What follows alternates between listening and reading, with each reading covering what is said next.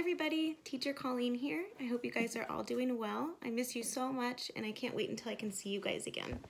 I have a really fun activity for us to do together today. All that you'll need are 6 objects of equal length. I'm going to be using popsicle sticks today, but you can use anything that you can find around your home as long as there's 6 and they're equal length.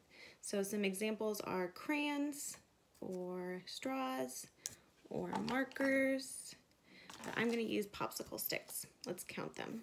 1, 2, 3, 4, 5, and 6. We're going to be doing a shapes activity today, so we're going to go over some common shapes and then we're going to make them using our objects. All right? Great. So I have this big giant board right here with a bunch of different shapes on it. Let's go over them. First we have a triangle. How many sides does the triangle have? 1, 2, and 3. Then we have our square. Let's count the sides on the square. 1, 2, 3, and 4. Then we have a circle. The circle doesn't really have sides, right? It's just one side in a circular shape. Then we have a trapezoid right here. That has 1, 2, 3, and 4 sides. And 2 of the sides are kind of going up at an angle, right? Then we have our rectangle here. That has 1, 2, 3, and 4 sides. And the top and bottom sides are much longer than the other 2 sides, right? Then we have a pentagon here. Let's count the sides. 1, 2, 3, 4, and 5 sides on our pentagon. We have an oval right here. Kind of looks like our circle, but it's stretched out and bigger, right? Then we have our rhombus. It has 1, 2, 3, and 4 sides. It's kind of like our square, but it's tilted on its side and kind of looks like a diamond shape almost, right? Then we have our hexagon here that has 1, 2, 3, 4, 5, and 6 sides on our hexagon.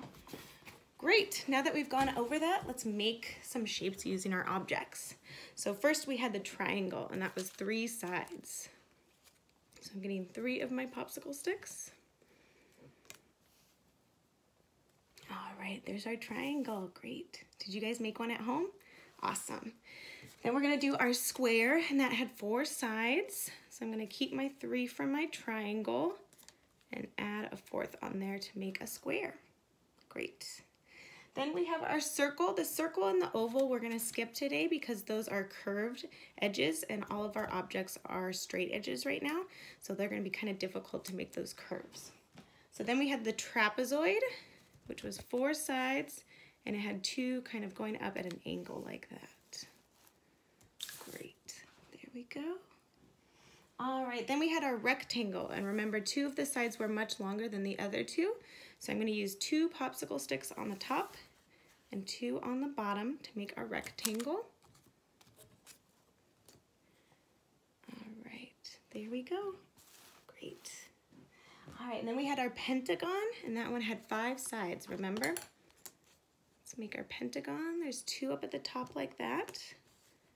Kind of looked like a little house, right?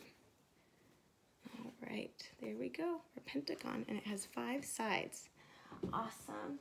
All right, then we had our rhombus, and that one kind of looked like a square, but it was tilted on its side, right? Kind of like a diamond shape. Great, there we go. That's our rhombus. And then the last object on our shapes board was the hexagon, and that one had 6 sides, remember?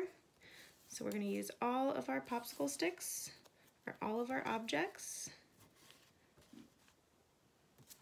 Great.